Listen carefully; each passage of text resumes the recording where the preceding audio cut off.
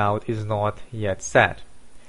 So what this means is that I am not going to be able to access this class from the ACL as I need to.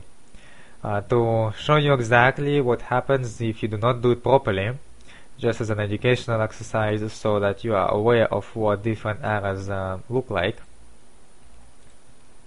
If I'm going to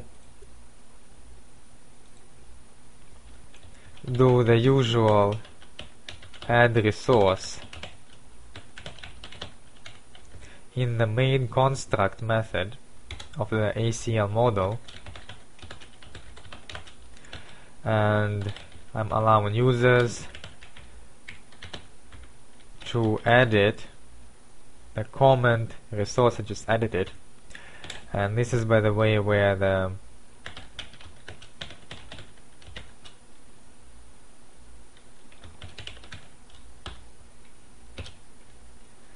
assertion comes in place. I will explain exactly how this works in a second, but I'm just proving your point that this will not work. If I do it like this straight away, this is not going to work, but it's going to throw an error saying that the class cannot be found. And of course, as I just said before, this is because the ACL is called very early in the bootstrap, before the dispatcher had the chance to prepare the MVC layout and is able to tell the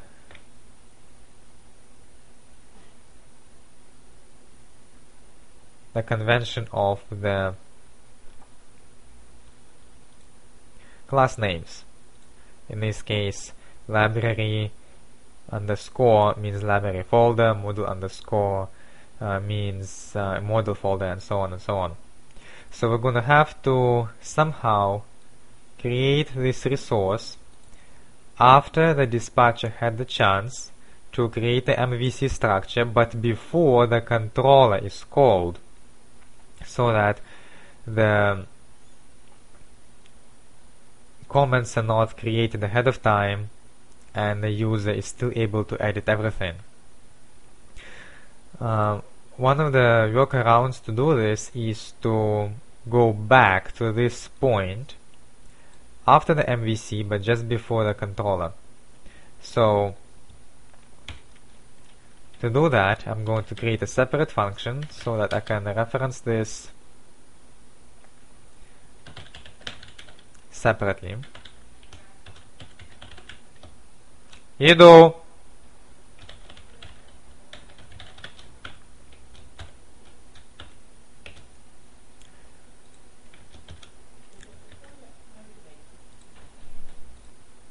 Right, so what I've done here is put this into a separate block so that I am able to call this whenever I need to. And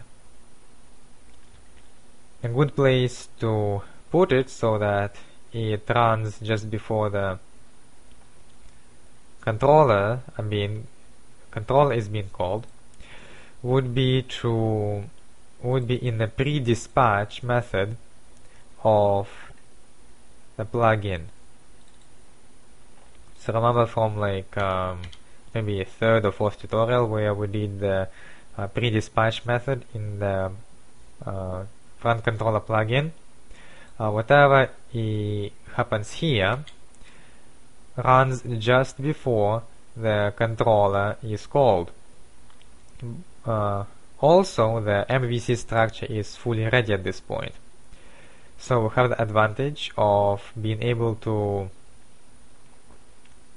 call that class.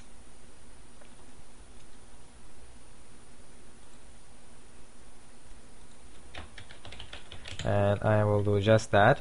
Remember that our ACL reference is in our private method ACL. Still not sure what's happening with my code completion. It worked last time, but it's not been very cooperative now. Okay, so again, if this wasn't clear enough, because the ACL model class is created a little too early in a bootstrap before the MVC directory layout is being created, we are not able to call this model class.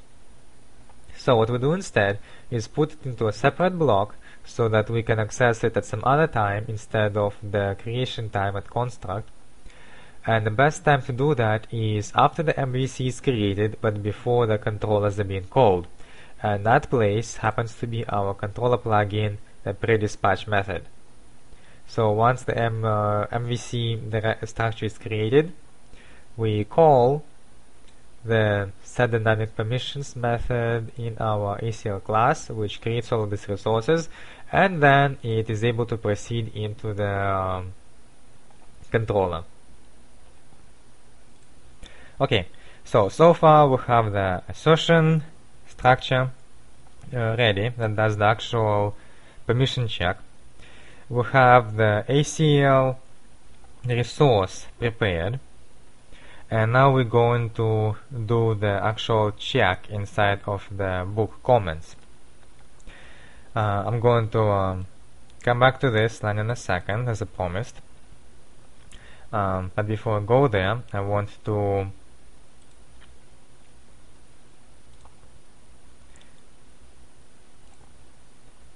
go back to my book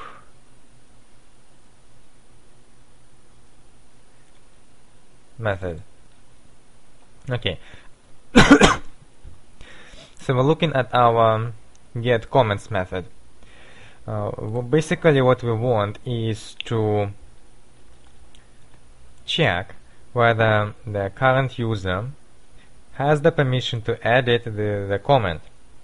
If he does, then display the link, or rather append the link to the comment, and if he doesn't, simply don't do this. To do this, we are going to need to access the ACL class. And to do this, we need to access the ACL class. We need to have it in a registry so it can be accessed anywhere in the application as we need to. So before that, the ACL was only necessary in one place, that is in a controller plugin. Now, because we are not only checking the controller and the action, we're also checking individual pieces of the page. It needs to be accessible to every part of the application. So the only way I know to do that is through the Zend registry. And we can do that in our bootstrap file. So right after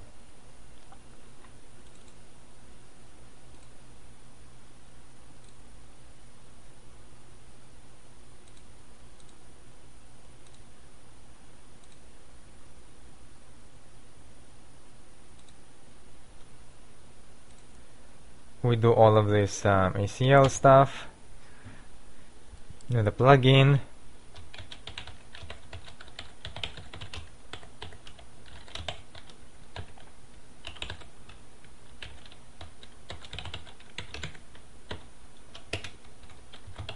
we are making ACL application wide accessible. Okay, so that's out of the way.